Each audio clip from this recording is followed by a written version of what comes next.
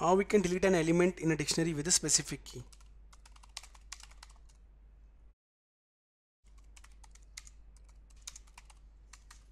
So to delete an element, use the del keyword, del keyword, and in the square bracket set the key of specific element you want to delete. So let's see.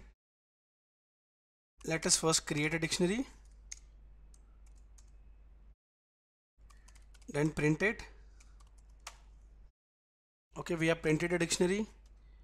Now I just want to delete an element, so for that I'll use the del keyword and then mention the dictionary object name, which was our my stock, and within that mention the key you want to delete. Okay, that means the corresponding key for the value. So we want to delete the price, that is the value 800, so we will delete the price key using the following, adding under square bracket. Now let us print the updated dictionary. Here it is. Now when I'll run it, the 4 key values will convert to 3 key values because we deleted the price key. Right click, run. Herein you can see initially we had 4 key pair values. Okay, now we have only 3 because we deleted the price one.